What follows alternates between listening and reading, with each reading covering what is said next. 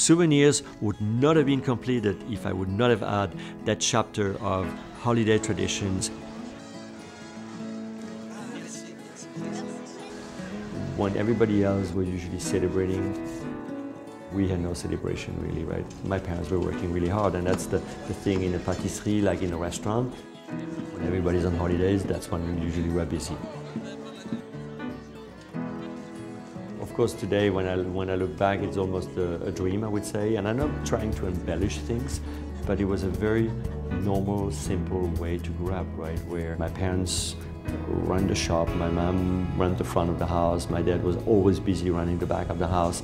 We were always running around and being around them.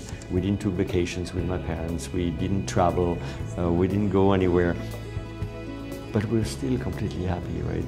We didn't know anything else. It was totally fine. We had a great childhood.